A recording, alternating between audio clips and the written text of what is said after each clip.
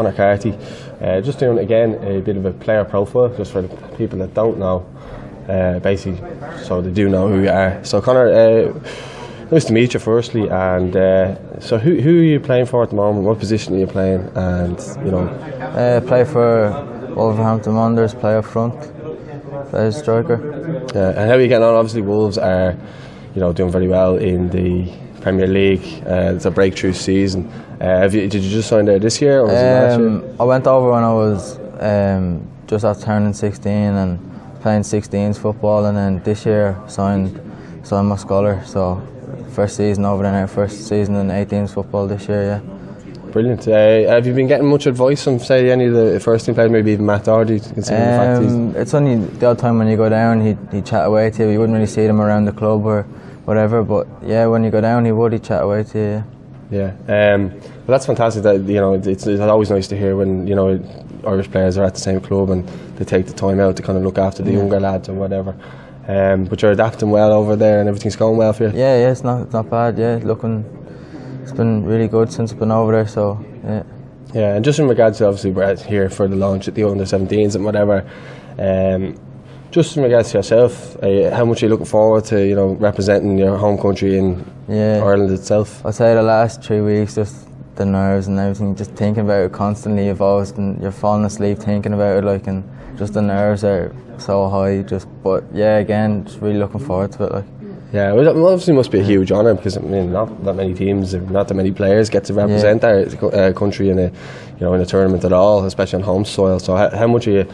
Are you going to embrace definitely, this tournament? I think it'll be really enjoyable as well, with your family and friends, everything coming up to support you, and I think the atmosphere and everything Friday will be really good.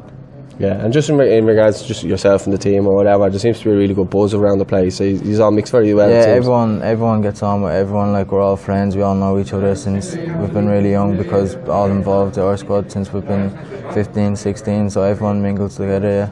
Yeah.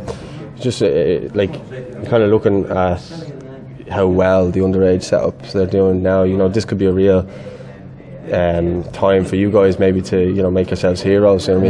Regardless of whatever happens in your career, if you go and win something on home soil now, you'll be always remembered. Regardless. Definitely. Yeah. No, everyone. We know we can do it. It's just believing in yourself now to go and do it, because we've bet big countries before, the likes of Poland and stuff, so we know we can do it.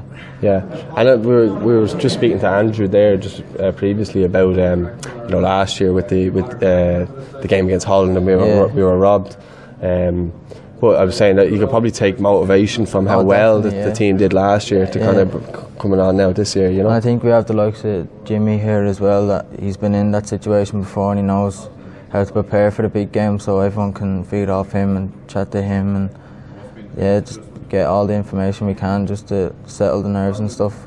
Yeah, it seems that you are quite close. I know you were at the game last night in Tallaght Stadium, and you all seem to be mixing quite well or whatever. It seems to be a really good vibe and a good time for football at an underage level. You know what I mean? It just seems to be there's a lot of good players seem to be coming through. He's excited about the future. Definitely, yeah. I think this can play a big role in your career, like this tournament as well. So I think everyone wants to do really well in it and just do the country proud, I suppose. Yeah, we also said to Andrew, if he's been watching any reruns or maybe Cares Kids or any of that type of stuff, just to kind of get yourself psyched up for the tournament. Yeah, I suppose I watched it last year, and just the crowds were massive last year, and it was at England for Ireland, the supporters over there. But this year it's on home soil, so I think again the support and everything, that's a big boost for us as well, having it here. So yeah, really looking forward to it. Absolutely. Well, hopefully you get you finish the tournament's top scorer, and we bring home the trophy. So just want to say thanks for your time, and I wish you best of luck. All right.